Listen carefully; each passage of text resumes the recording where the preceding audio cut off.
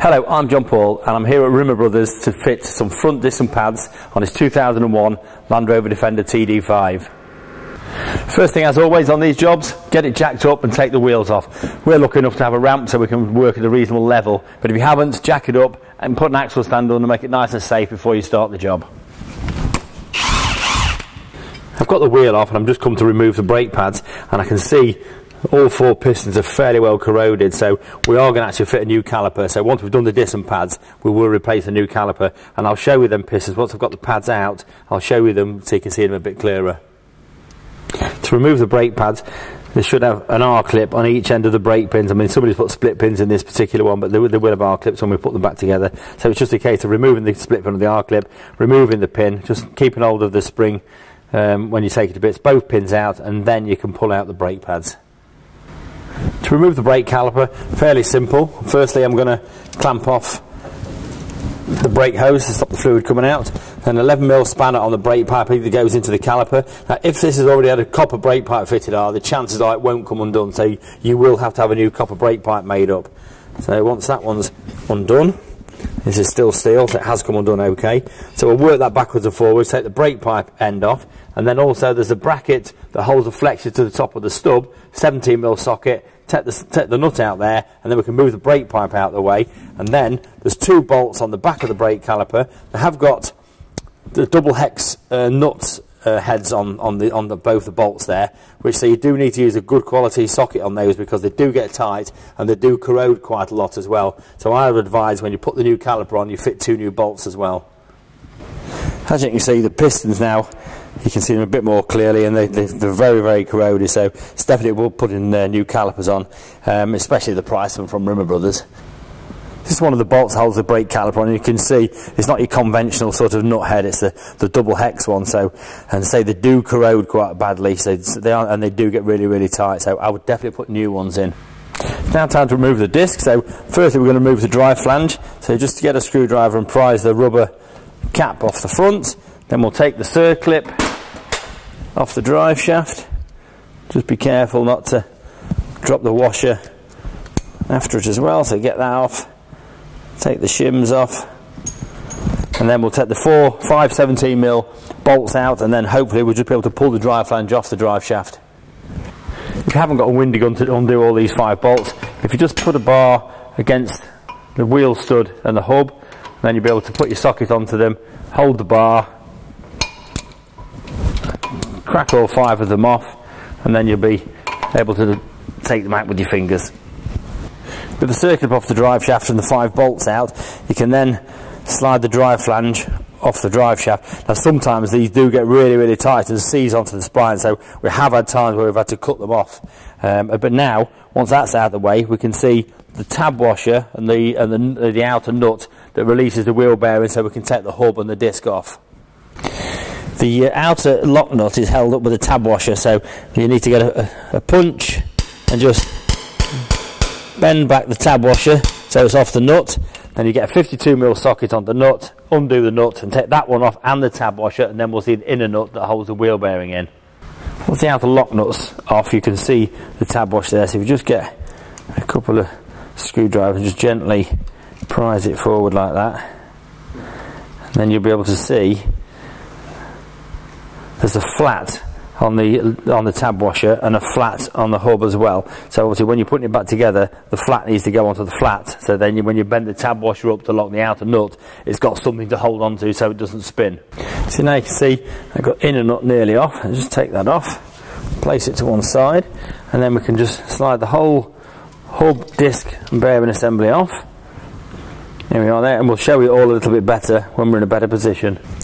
We can pull the bearing and the bearing spacer out of the hub. Now once we've cleaned all the grease off, we'll be able to inspect the bearing for corrosion or damage, and also the surface that the bearing runs on in there. We need now to separate the disc from the hub. There's 5 bolts that hold the disc onto the hub, and there's a similar sort of head to the caliper bolt, so they're a multi-hex one. These are 14mm, not a 13. Now we've got a windy gun, so we can just zip them out nice and easily, but if you haven't got a windy gun, you'll have to use a bar in the wheel nuts of the hub as we did before, and just it maybe needs a bit of assistance just to get somebody to hold that while you undo the bolts.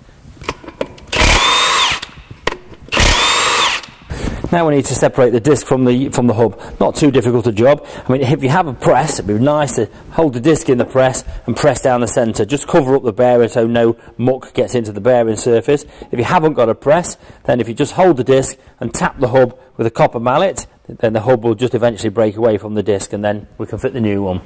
Here's the new disc, so we'll place it on top of the hub, align up the holes, replace our 5 bolts, and these want to be torqued down to 73 Newton meters. It's now a case of replacing the hub and disc assembly back onto the stub. Just be careful not to damage the seal or anything, just put it on nice and straight.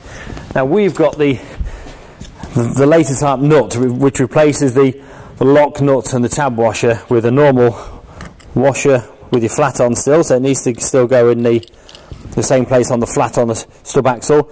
And then the new type nut's got a built-in lock washer on the side of it, so when you tighten it down, you then just have to, with a little punch, just tap the outside of the shroud onto the flat of the hub. So that's the lock mechanism. With the hub now on, the new washer on the new nut, that one's tightened up to 210 Newton meters, and then just tap the tab over onto the flat as the locking mechanism. Then we can replace the drive flange. I just thought it might be worth mentioning, these are taper roller bearings on the wheel bearing on this Land Rover, and normally you do leave a little bit of play in taper roller bearings, but because this has got the sleeve in between the two bearings in the centre with a predetermined tension on it, that's why you tighten this nut up to 210 Newton meters. Otherwise, if it was normal ones, you would leave a slight bit of play and then tighten the lock nut up. You're going to put the new gasket onto the drive flange, line it up with the holes, you just pop a bolt in there, it holds it in place just while you're fitting it on, then slide it over the splines,